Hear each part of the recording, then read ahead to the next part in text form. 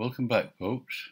This is lesson 24, and the subject I've chosen today for you is not in England at all. It's in Egypt, and this is the pyramids of Giza and, of course, the Sphinx. Ancient monuments, well, really ancient, because the Sphinx is about 4,800 years old, as well as the pyramids. And the pyramids were a height of 147 meters, which was the highest peak in the world for about 3,800 years. There's been all sorts built since then that's higher, but that's the potted history of it. The colours are the deep blue, the raw sienna. The deep blue is for a clear sky. The sketch is there, which is ready for you just to transfer onto your watercolour paper. And the Sphinx is already there. It's been damaged, of course, in wars and things like that. And in fact, Napoleon's gunners used it as a target practice. And then blew its nose off. Not a very nice thing to do, but that's what happened. We need to sort of get this organised now. The colours I've mixed, I say, are the darkest blue, it's a Windsor blue red shade, and also my raw sienna, which I like for sand and stuff like that. Right, let's move the sketch. And what I've also done is I've put some masking tape on these pyramids to protect it while I'm painting the sky. I'm putting a wash of clean water on to help the sky to move freely when I'm painting it on. This is a nice wash of clean water. Be careful when you're doing this, because especially around the Sphinx, because I don't want blue on the Sphinx. And round the edge of it, that's it, nice and steady. And of course, the masking tape is protecting the pyramids. Still some more water to put on there to make it even all over, especially around the back of the Sphinx. Just there.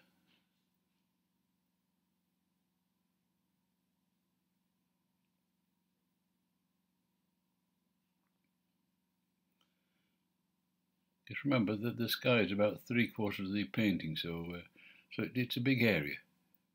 So we've got to get that right, haven't we?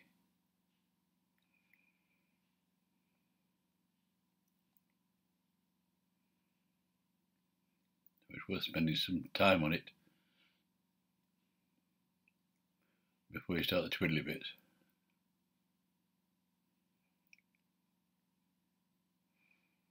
So we're just about ready now to put that lovely blue colour on, darkest blue. And what I want to do is put this blue on at the top, very strong, across the top here, and keep it strong. And then when I come down the sky, it won't be adding more colour to it. It's just pulling the existing blue down, and the water on the actual picture will weaken the blue of the sky and give you a gradiated sky. In other words, it gives you it appears that the bottom part of the sky goes further into the distance, and the strong bit is, of course, is above you, which is closest to you. So we're trying to get our three-dimensional look again. You can go over them pyramids there, see it's protected, but be careful around the Sphinx. Just be careful.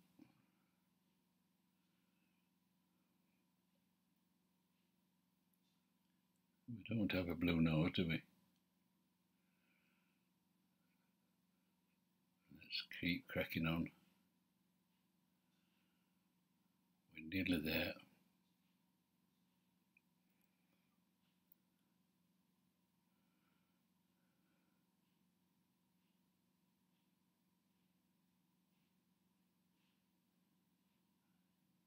down there.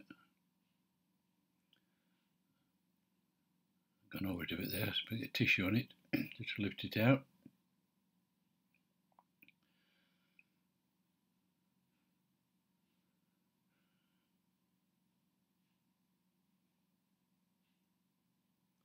A bit on the back of the Sphinx there. Let's get rid of that.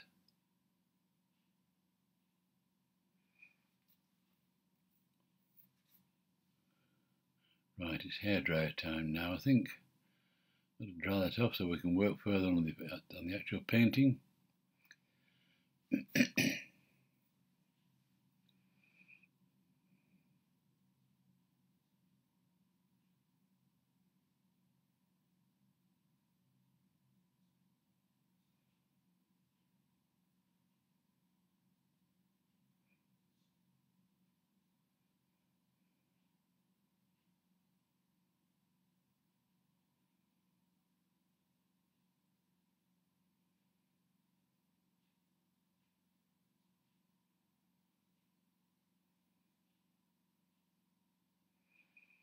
Appears dry now, that. Take some of this, pull some of this tape off the pyramids now. And look at that lovely clean line it's left us. That's lovely, isn't it? Just a bit of blue gone in between that gap there. I've got to watch that and try and move that if I can. Yeah, just shift that. Oh, that's got it. Got rid of it. Yeah, good. So everything in the garden is lovely there. We've got a nice clean sky. We've got a nice clean Sphinx and nice clean pyramids. What more do you want? That bit's still wet there, so I want to make sure before I go anywhere near it, it's dry, because if you don't dry it, what happens is you put a colour next to it and it bleeds into each other and spoils your painting. You don't want that.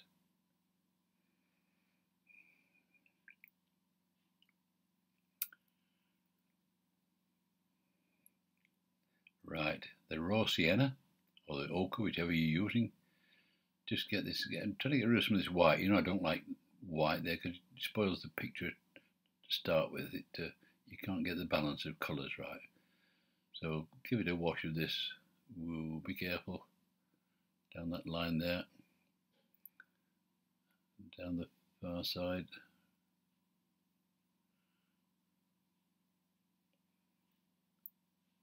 I've got these pyramids in it. They're not, when you get up close, they're not as neat as this, you know. They're blocks and all sorts, but for our purposes, they look nice and tidy.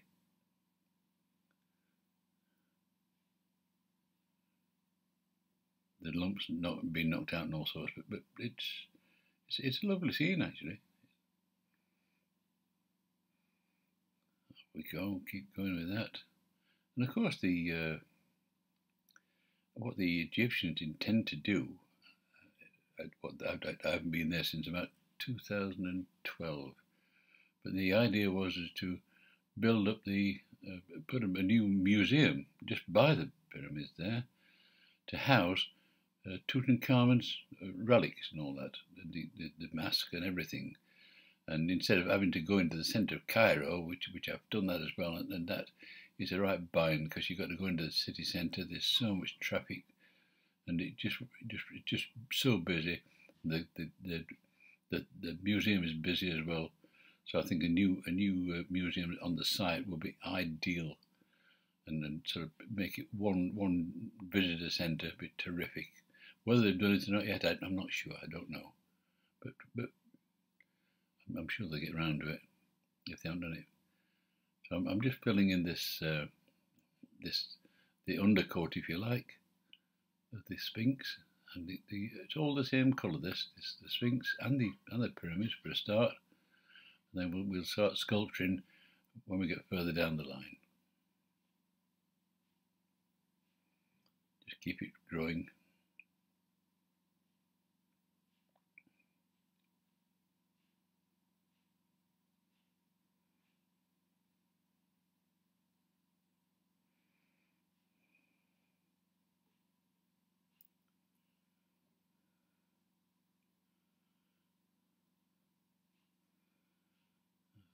Just get it all covered now.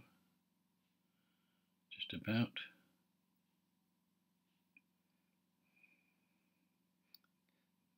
Dry it a bit more now. See this other cut that wants drying as well before you can work on it. It speeds things up a bit. I mean, if you haven't got an hairdryer, all you do is sit back and wait and have a sandwich or something. But from my point of view, I want to get it cracking and get the thing finished so I can show it you when I'm done.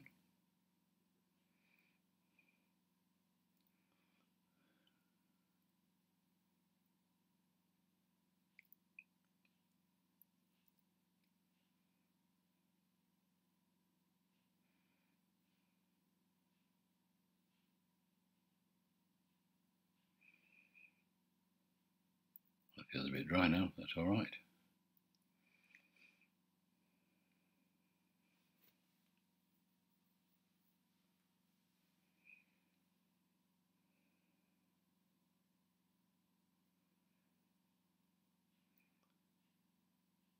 The amount of people we get at these places is quite staggering. And of course, the actual Sphinx to the top of its head on the base is 62 feet or 20 meters in new money. So when I'll be able to put some figures in later. But when we do, we need to make sure that the figures are relative to the size of the Sphinx.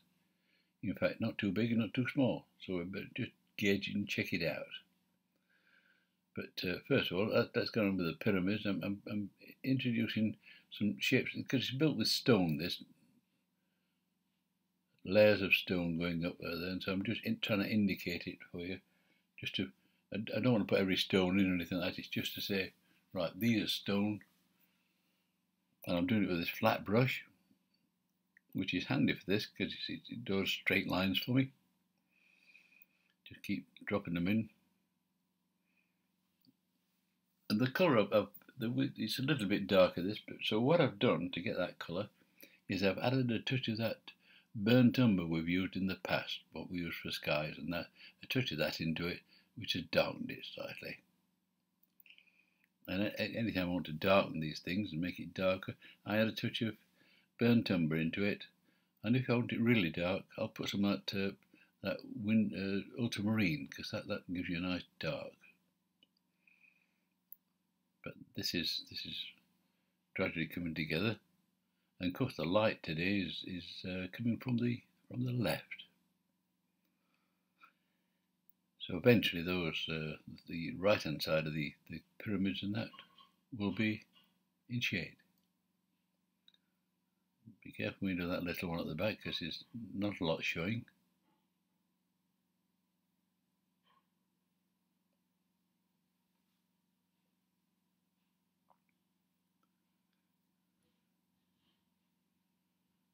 Some indications on that side of the pyramid. It's quite interesting there because when you're around the pyramids there and looking at it, there's policemen on camels. Camels, would you believe it? And if there's anybody sort of these people selling stuff that shouldn't be there, they chase after them on the camels. They don't have a blue light flashing on its hump or anything like that, but it's quite interesting to watch. There's no sound, apart from the camel making a noise, but no blue light or anything like that.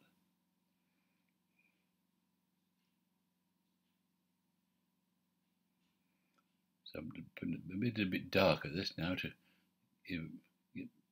put more shadowy area into there, and it makes it look a bit more three-dimensional. As I say, don't pull all these lines in, it'll look terrible. Put a few of this side.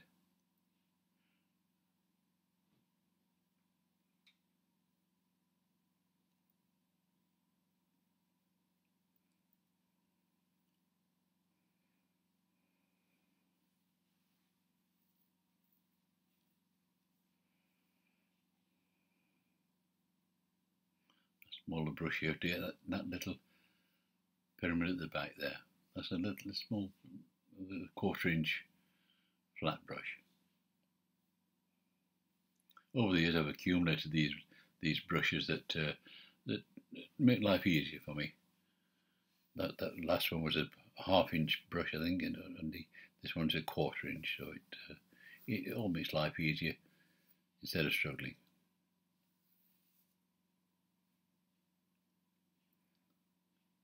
And this, I'm indicating some angled lines on this like a bank here, and the reason it is a bank, this is because the Sphinx itself was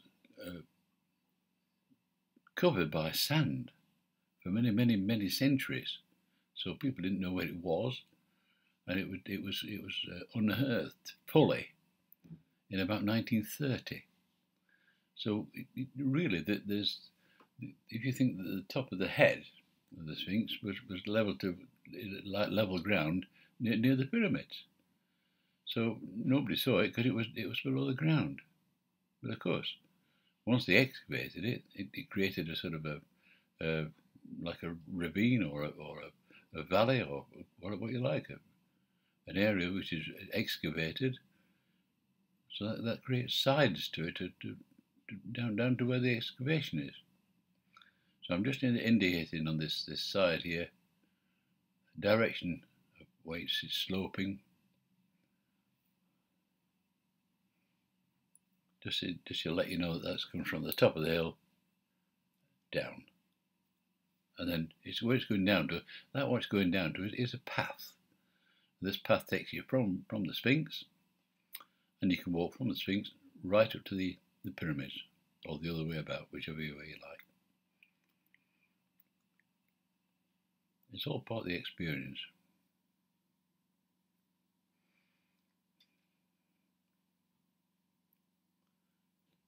Tidy it up a little bit.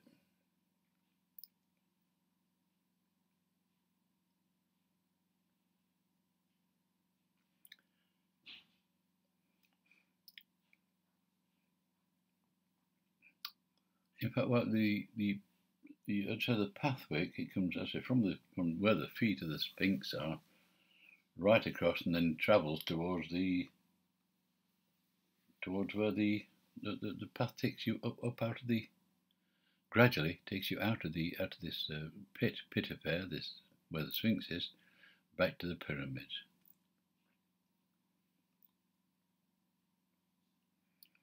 Just keep sculpturing it and marking it, and get this bottom bit, which is a bit flatter, into there now.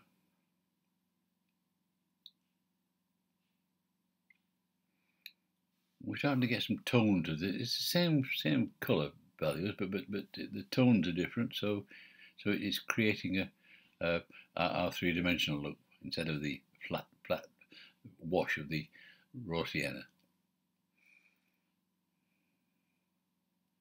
In fact, when I was in Egypt and that, and we also went to what they call the Valley of the Kings, and I was expecting, some marvellous buildings with all sorts of things like that. When I got there, all it is some holes in the side of these mountains. I was quite disappointed. But when you think about it, that the reason they've been hidden for thousands of years is because that's what they did. They excavated them and put all their kings and queens and important people into these sort of holes they dug and decorate them inside, and there's hieroglyphics and sort of all sorts down there, and all the goodies like the coffins and stuff like that, and sarcophagus or whatever they call them, and all inside. And blimey, I'll tell you what, I tried to take some photographs in one of them, and this bloke was an Arab that he got his turban or whatever, he went bananas, because they're not allowed to take photographs inside. Whether it affects the hieroglyphic stuff, I don't know. But anyway, he got a bit upset. I didn't do it on purpose, I was just interested. But you do these things, don't you? You'll never get it right. Let's push on with this and keep it coming down and flowing. We should be all right.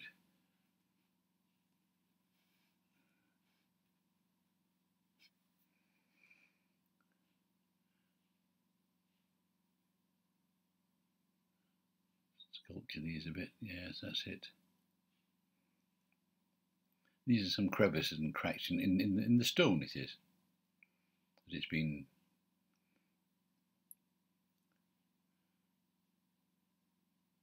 And I'm doing it a bit darker because, of course, that'll bring it more to the front, won't it? Because it's closer to us. So all the time you're doing your paintings, always think of that. The stuff in the distance is paler than stuff in the foreground. Keep putting the odd crevices in there.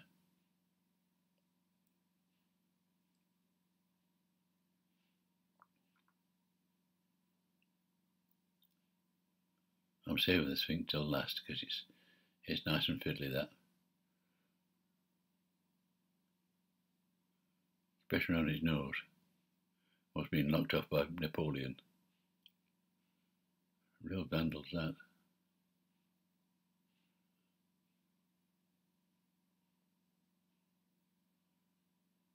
Of course, I suppose over the time, if it had been exposed, it would have eroded even further. And the fact that it was buried in sand has kept the monument as good as it is today. Because it's like sandstone and that, and the wind and the whatever would obviously attack the shapes and things like that, and would ruin it. So really, being buried has done us a favour, really. So that's since 1930, which is less than 100 years ago. It's been dug up, and of course, a lot of these tombs and stuff like that have been plundered by sort of experts and people like that, and tomb raiders, call them what they like.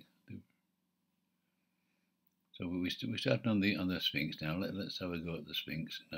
I've picked out the headdress. It's a headdress that's on the Sphinx around the top there. Let's get the sort of the folds in that for a start.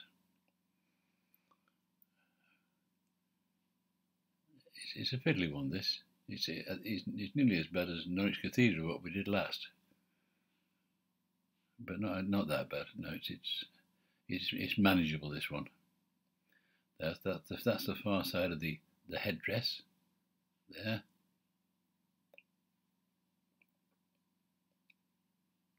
She don't look very pleased, does she? I think it's a woman anyway, but it's got a lion's body, but a woman's head. Sure, it was a woman. No, I don't know for certain, mind. Don't quote me.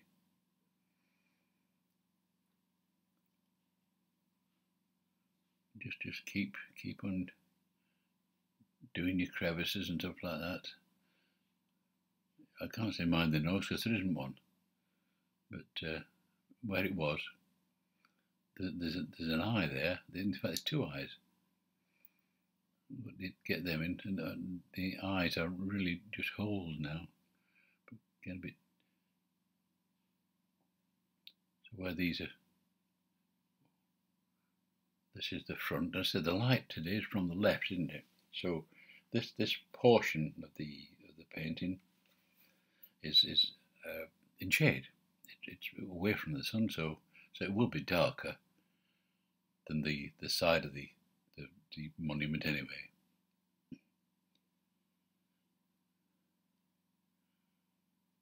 Just keep it running down there.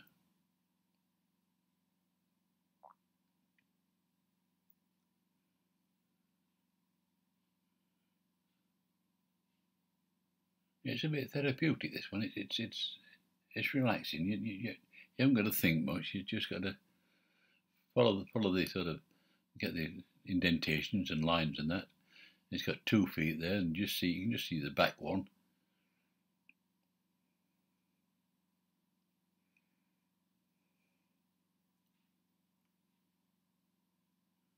and most of where things have been knocked off and stuff like that, especially with this Napoleon's gunners have knocked bits off and all that, but bits.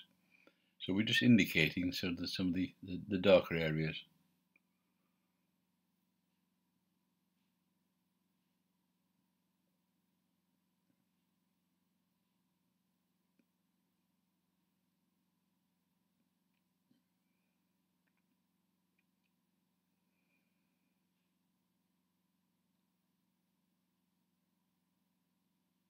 You'll be alright with this one. You'll do it in no time. And the neighbours will be so impressed. They'll be saying, when did you go to Egypt? Just tell them you just come back.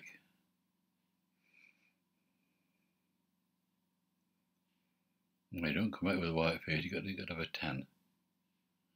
Because it's blooming hot out there. And there's no shade on this area at all.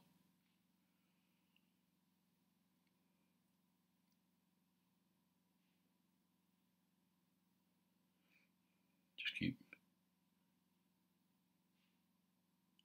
the Sphinx is starting to take a bit of shape now. We've lost that flatness about it.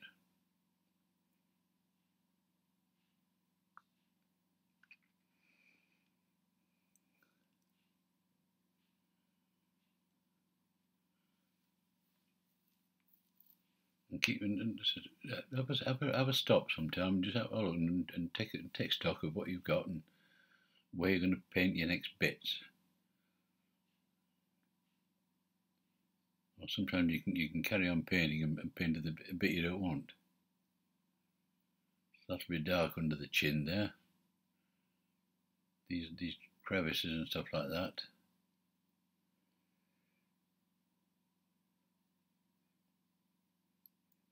And believe it or not, I'm thinking while I'm doing this as well. Just to find out where to go. That'll anchor down the feet, or the legs in fact. The paws or the feet or wherever they are at the end there, but the legs he's sat down. It's like a lion.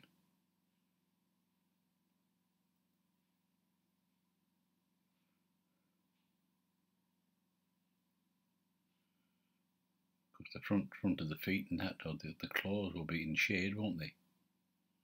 So a little bit darker.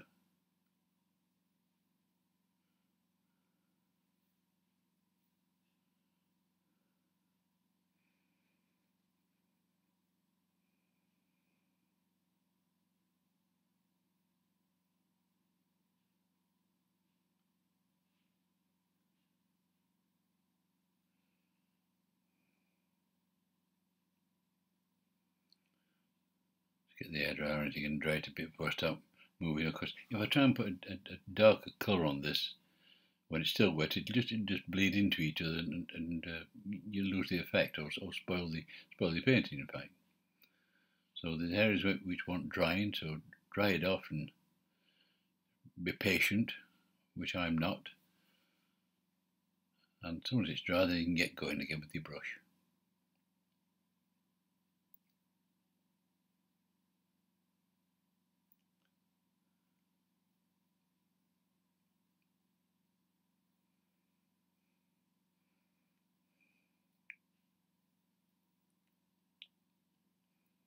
That's it, that's better.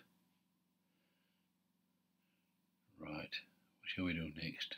So I think let's darken the front of these paws for a bit. And that darkness, it's immediately brought it forward in front of the pyramids and everything. It's in the foreground now. So we've given it depth. So the pale's in the distance and the dark's in the foreground. I like this colour. I'm going to use some more of that. See what we've got.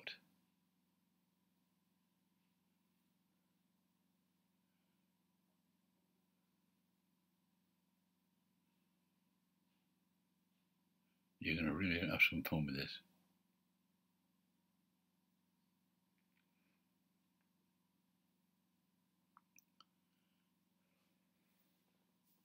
You can't go wrong, because if you want to be criticised, you just say, well, that's how I saw it.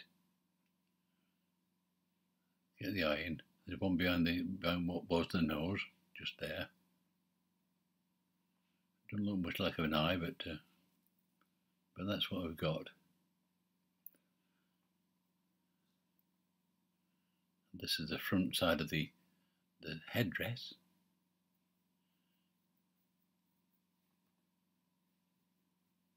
Which will be shaded.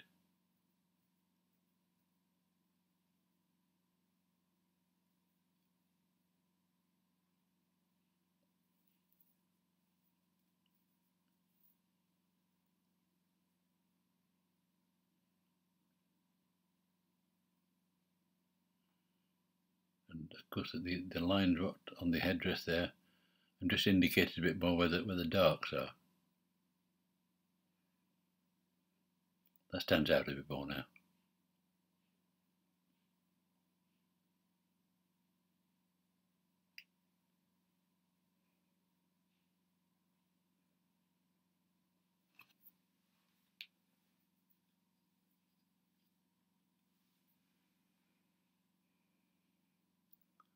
And all I've done with the colour is put some of that burnt umber in, just to darken the colour with the raw sienna or the ochre, and some burnt umber in. That's taking the colour down.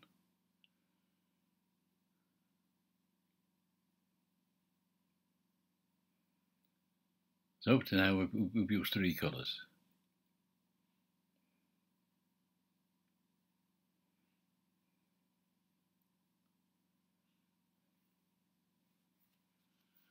Once you start mixing lots and lots of colours, your paintings fall apart, because people don't know where to look, because there's that much colour. That's under the chin, or what was the chin.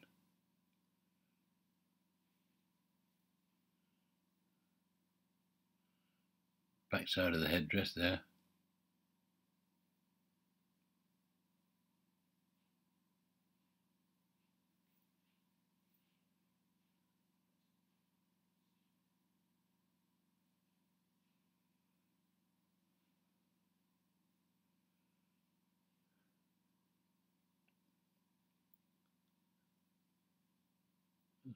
Sculpture this a little bit here.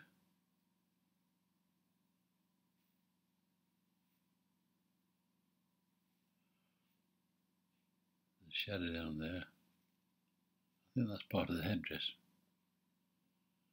Goes down behind the face there.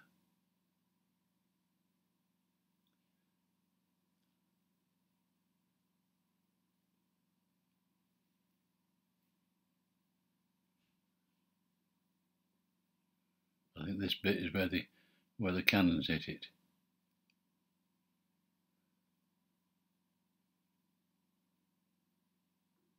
It looks from plastic surgery, really.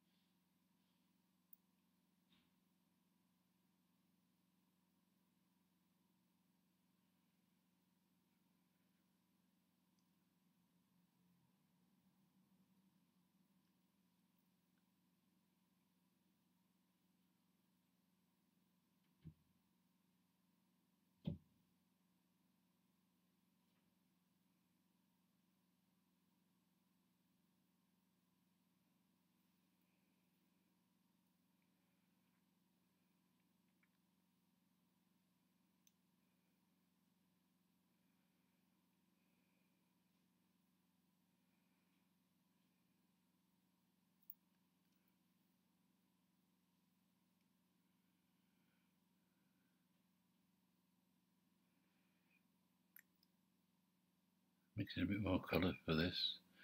Yeah, that's the colour. See there. I put that blue sky. I've pinched a bit of that blue sky and put it into that burnt umber. That'll give you a better dark, which will be on the shadow side. You see that's darker. See.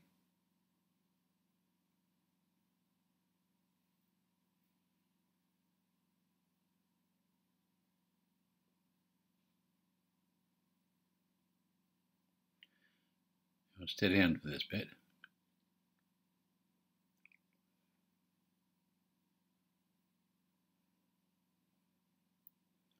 all these crevices in the front portion of the lion or whatever it is.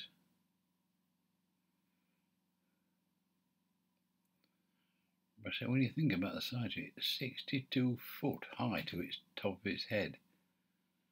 That's quite tall, or 20 meters. 20 meters. Blimey, that's taller than a house, and that, isn't it?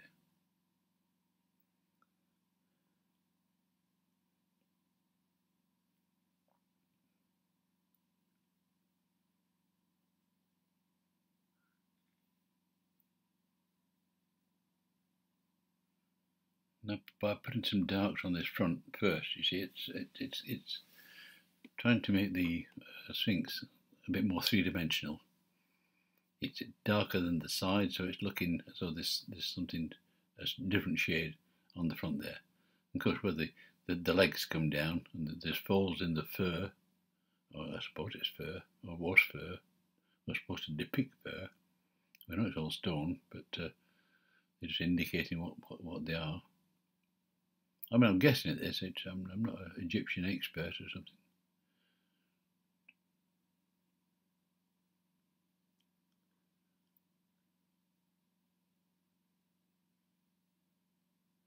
If I know what I'm talking about, I'd be a mastermind. But I don't.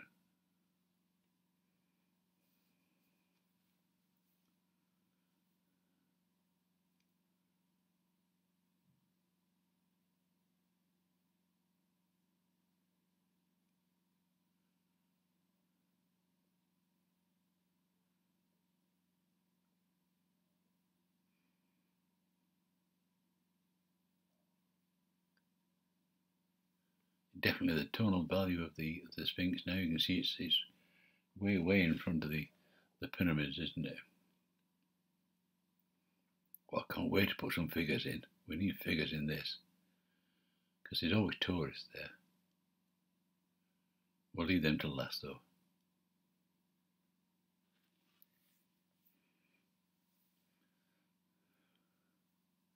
Don't rush it because you're trying to get to the figures faster. Just take your time.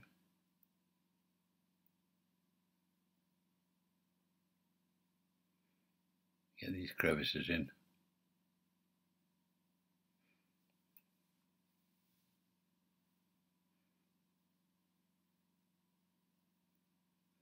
I think what these, I don't know whether it's been sort of sculptured like this or whether it's this strata in the rock. I don't know. I'd guess it's been sculptured because they were too neat and straight. I mean, we're talking 4,800 years ago. So what they used to do it with, I don't know. I'm sure they didn't have hammers and I suppose they had hammers and chisels then. But what were they like? I bet it was a big job, I'll tell you. I mean, when someone comes along, some king or queen or whatever it is, and says, "Look, I want to see a Sphinx making 62 foot high." Right, missus, and I'm sure this is what they were doing. More folds in the flesh of the legs there. But you can imagine, can't you? The lads on site there. Good God. 20 metres high she wants it. Oh, it'll take forever.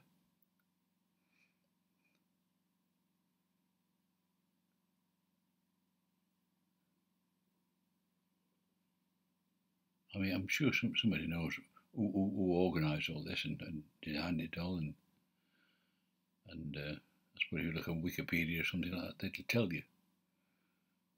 But I just thought I'd fill you in on the dates and the height of it. I certainly 147 metres is the top of the pyramid, which was, I said, the highest building for 3,800 years. Until I think they built some cathedral that was higher. I'm not sure which one it was. I think it might have been Lincoln, something like that. But anyway, It's stood for a long time as the highest monument.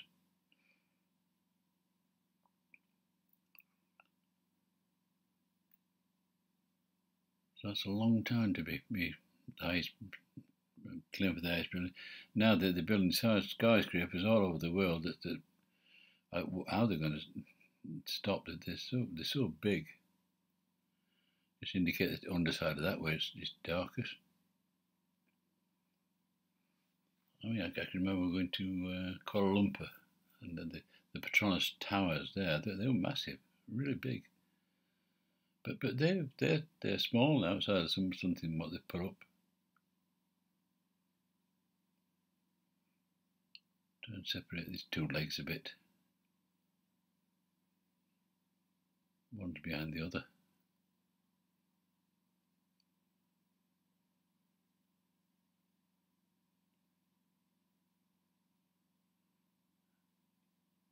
That's it, that's a bit dark in there.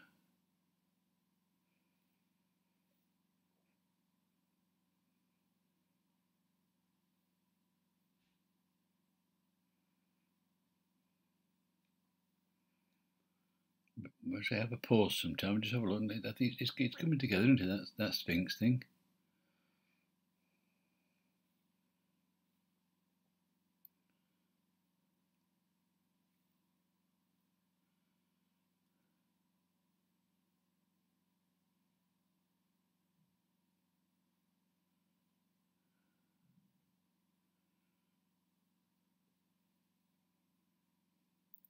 And I'm depicting some of the crevices and bumps it's had over the centuries, I suppose, and I'm just showing them. So it's depicting it as it is, not as it was.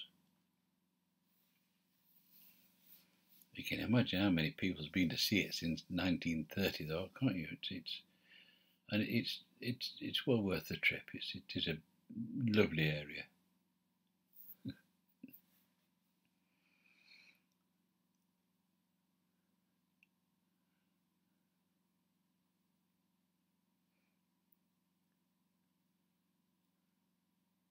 A bit more fiddle down here.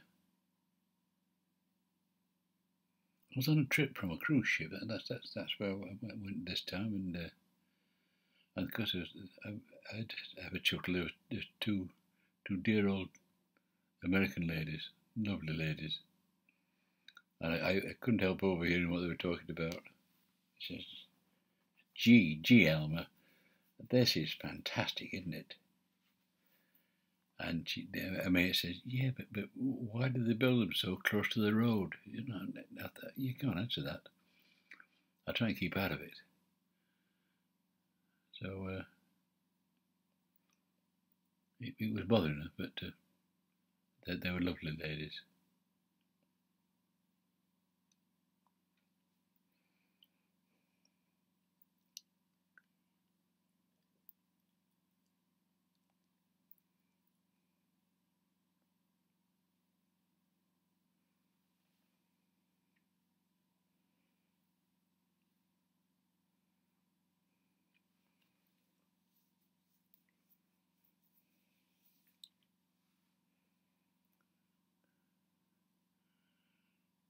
Right.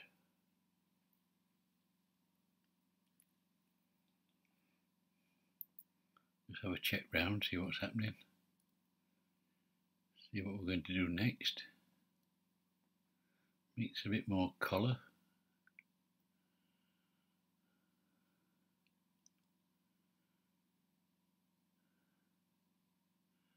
But darker toned on some of these here to bring it forward a bit.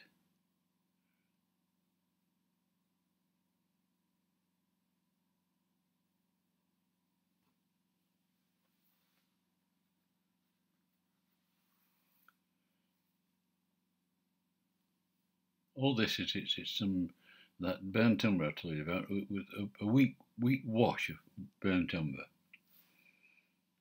just to take the heat out of that raw sienna.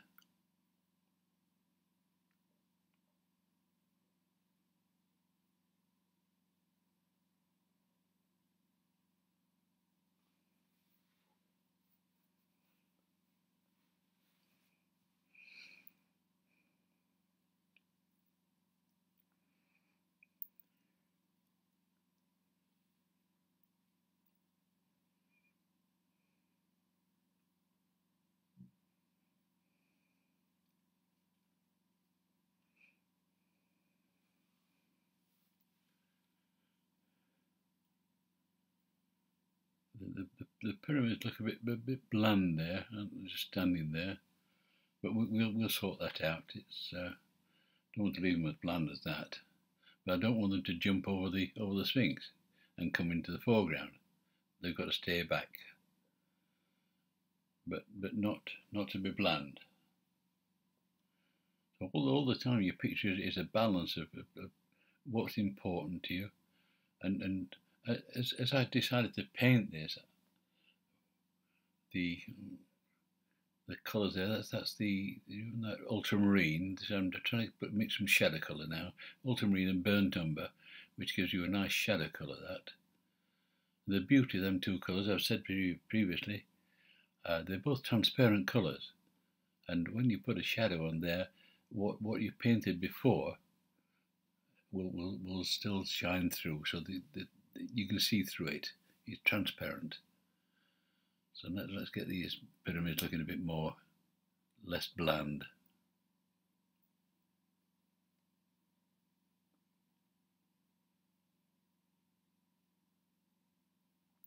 Immediately we start putting the shadow on there, you see. It's more of a pyramid shape, isn't it?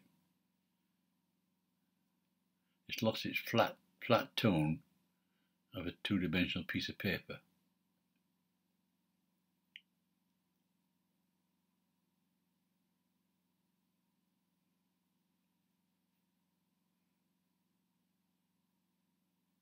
Nice and careful. Don't let the brush strip. So that looks, it looks more solid, and it still doesn't intrude or come forward to interfere with the Sphinx. That's just what I wanted. Same with this one.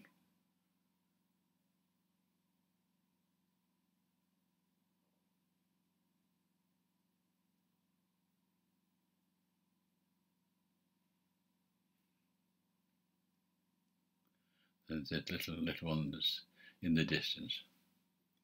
You see, it's not. They are smaller, these, but it's not just because they're in the distance. It's smaller. They're smaller than the biggest one.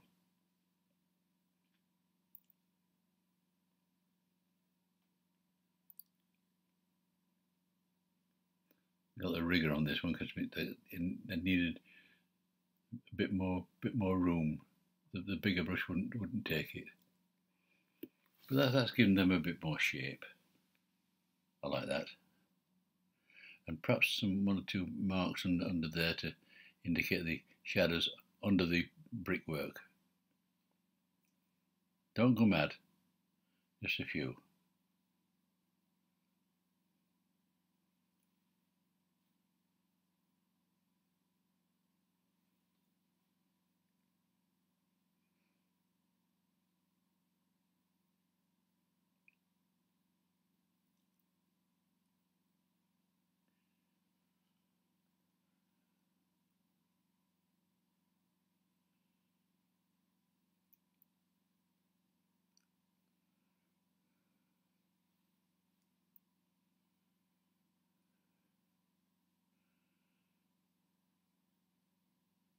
Better dry that off a bit now.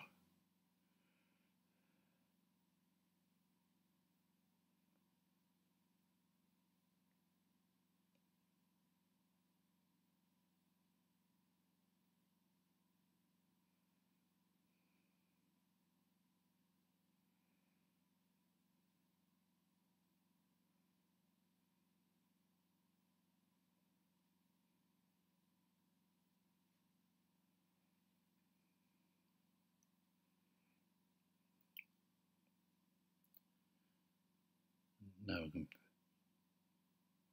put a bit of shade on this here, because that's in the shade. It's against the light. This coming from the left, don't forget. So all the front part of that is going to be in shade.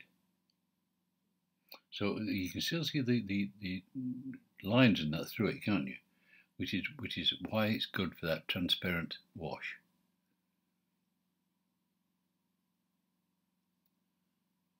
That's in shade as well. Anything that's dark down here will be shadowy, as you see.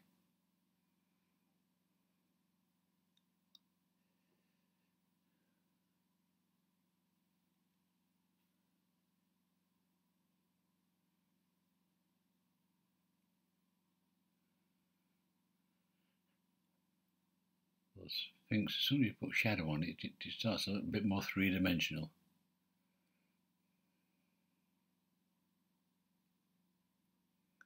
And some of these crevices on the hillside there, where they've dug it all out, that needs restating, and that will bring the cutting out and that bring it closer, nearer than the pyramid. So that'll take its place in mid-tone.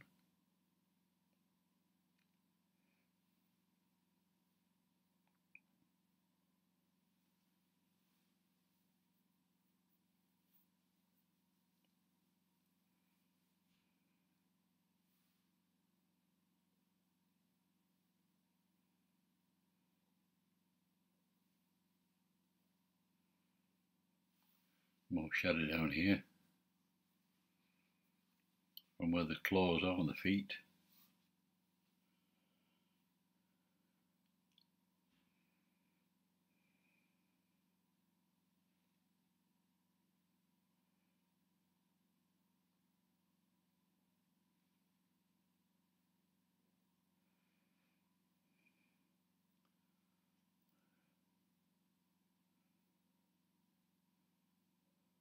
I don't like to use the hairdryer to get us moving fast, otherwise you're going to sit here ages waiting for it to dry.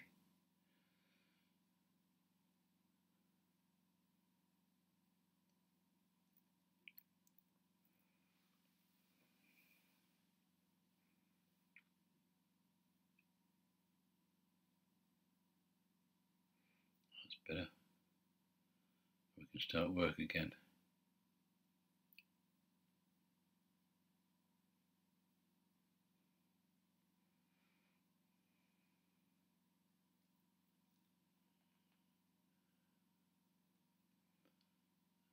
Nearly time to put some figures in. I think it's a bit lonely without figures.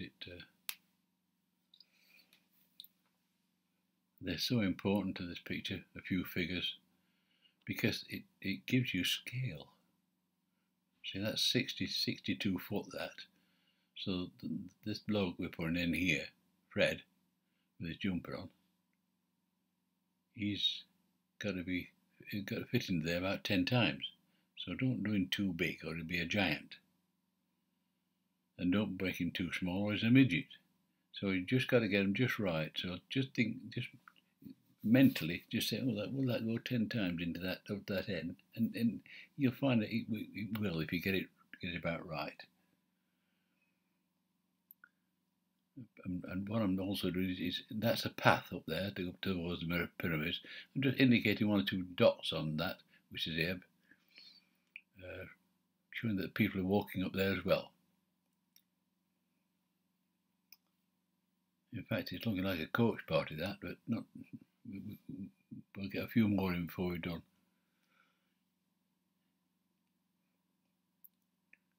But the human interest helps your painting. Oh, like Fred, he's got his posh trousers on there. Yes.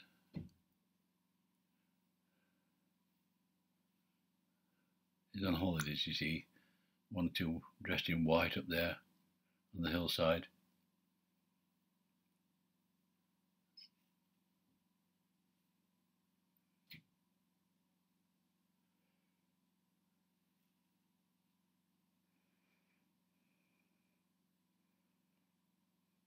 So when I'm painting something at the front, if I've got something left on my brush, I'll put some in the coach party at the back there as well. We need some Arabs. Of course, they've got flowing gowns, haven't they? I don't know what they call them, gowns or what they call them. I'm sure there's a proper name for them.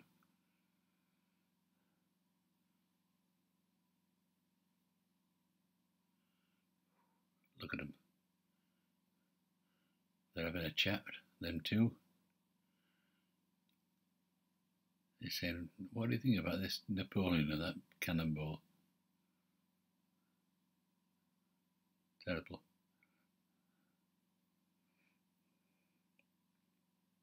Mind you, we've got some tourists, he's saying. Coming to spend the money. Put Fred a head on. One on that one.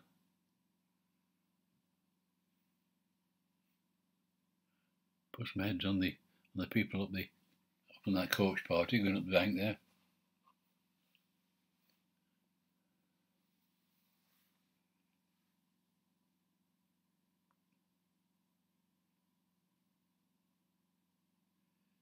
They're only tiny, these people, because don't forget that is further back than these people stood by its legs, so they're going to be smaller.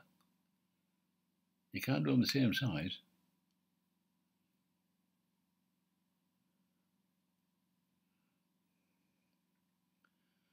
Them two Arabs have got no heads on yet, so we better sort them out as well, because they don't look right without heads.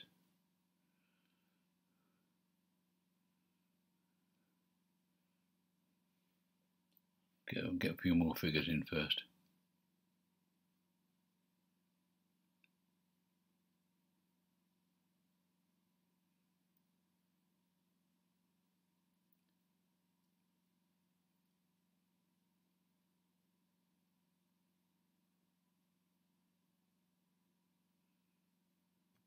That's the hands.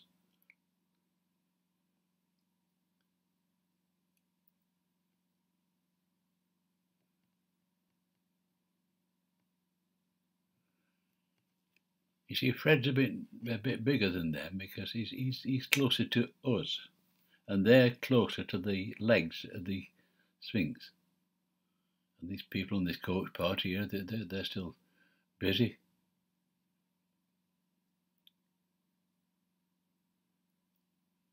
It's a fair old walk up to them pyramids, I bet they're saying,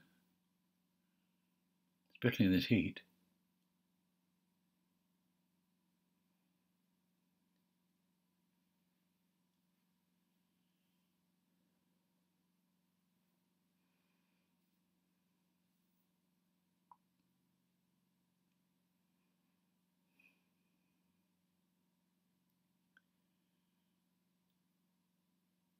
Somebody talking to that one there. Looks a bit lonely.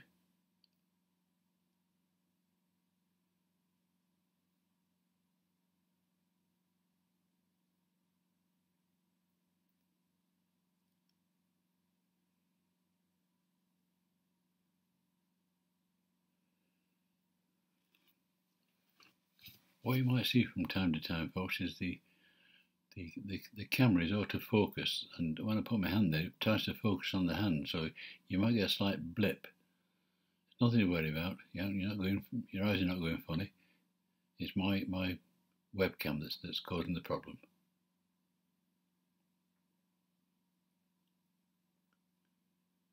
There, them two are happy now. They've got heads on, busy chatting.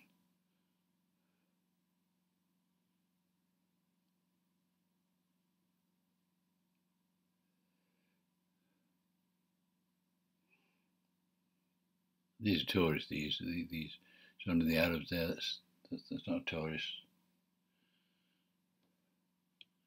Because Fred's there on his own. We'll have to put Mabel in as well. Mabel's got to go in there sometime. She wouldn't let him get to Egypt on his own, I'll tell you. After they're married, here she is. Here's Mabel. With her CNA jumper on.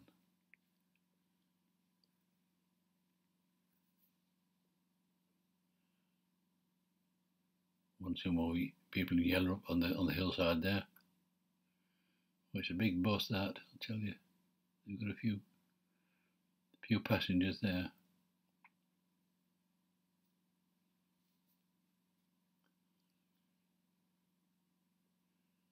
There's Mabel. Oh, she's a nice lass.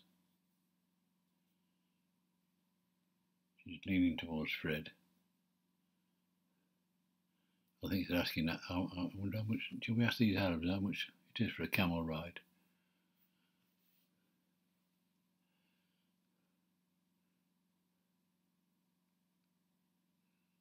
She's got some shorts on, white shorts. This is not like Mabel at all. Doesn't like to show her knees.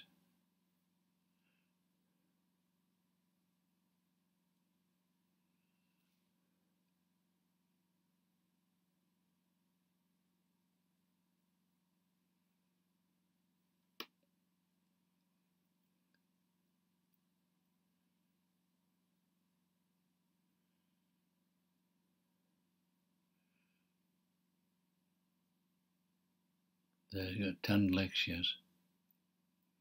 She's really enjoyed this holiday.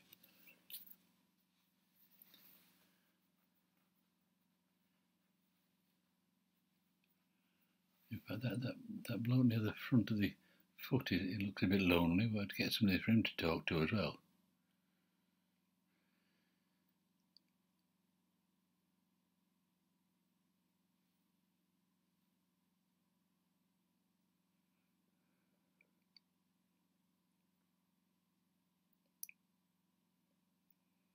That's it, he's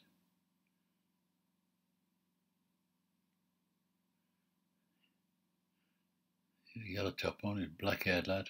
That. But you see, we've got eight figures there. I don't like even numbers, so we better put another Arab in probably. Next to Fred and Mabel. What they can do then is they can ask him the price of a camel ride, can't they? Here he comes. Mohammed, his name.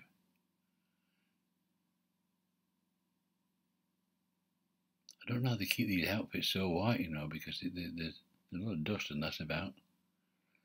But they seem to. It's only small, but beautifully marked.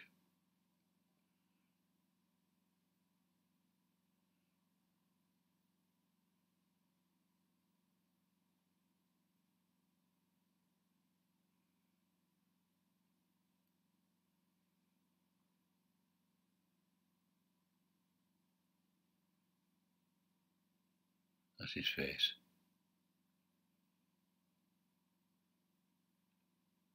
And his hands. So I think he's saying, no, it costs you a fortune on that camel. I can do it cheap for you. Right, near the foreground, it looks a bit bland, this front bit here, and it's a rocky area, so I think we better put one or two rocks in the foreground here just to depict the area as it is. And also, it will bring it forward a bit for us, won't it, this corner? Bring it in front of the Sphinx, if you like.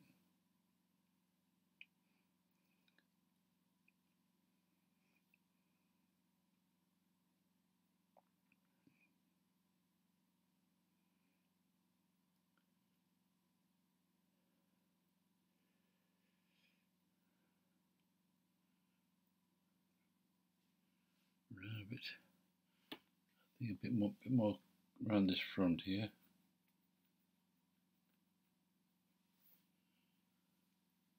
One or two bits where the shadow is as well. I said that they've hewed it out of solid rock, this thing, so it's not going to be pavement, is it? Not going to be flat.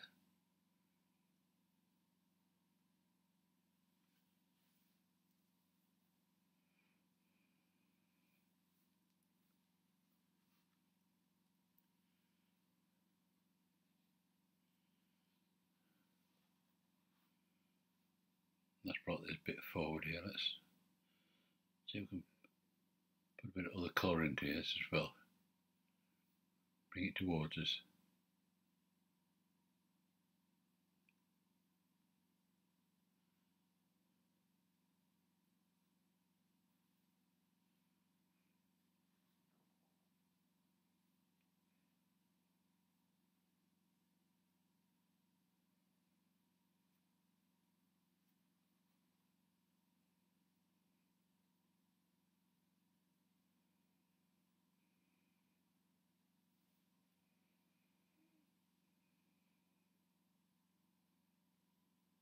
I think we've just about finished that, folks. A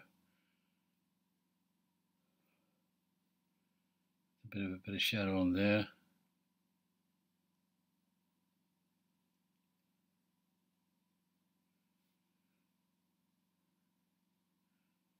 I'm fiddling now. I'm looking for things to do, and I shouldn't. It's not a good idea to fiddle. Because once you start fiddling, you start putting things you shouldn't do.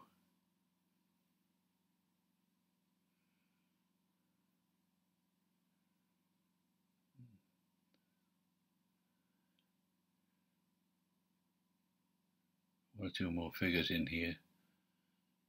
Oops, not that one. It's too blobby, that one.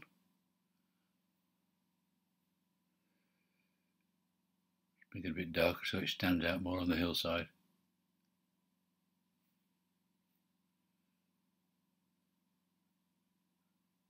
Yeah, this coach party is really having a good time.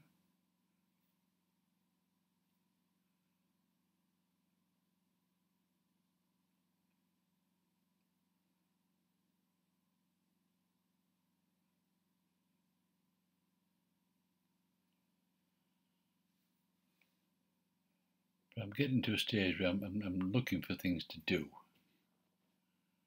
And it's not a good idea, that. See, I'm fiddling now, see? Put some darks on the side of their caftans, what they call them, I don't know what they call them.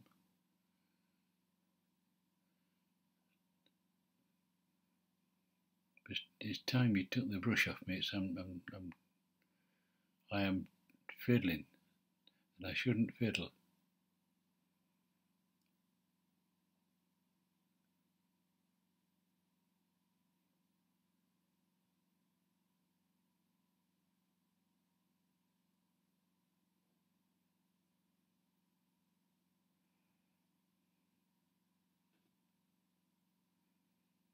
I think that's got to be enough now. This is the pyramids of Giza, fronted by the Sphinx. A beautiful spot and well worth painting. I hope you've enjoyed this one. If you did, give us a like or a subscribe or whatever you do, and I look forward to seeing you next time. But for now, it's goodbye. Goodbye, folks.